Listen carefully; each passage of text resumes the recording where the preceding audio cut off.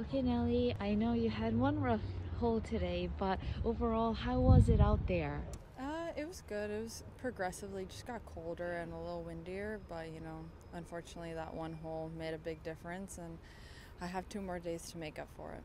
How would you prepare for tomorrow's round? Just rest and take a hot shower because I'm That sounds cold. really Yes. What's your goal for rest of this year? Just to contend in as many tournaments as possible, stay healthy, stay fresh mentally as well. There's a lot of travel going on this year, so I think health and mental health is definitely very important, and just to try to contend every week.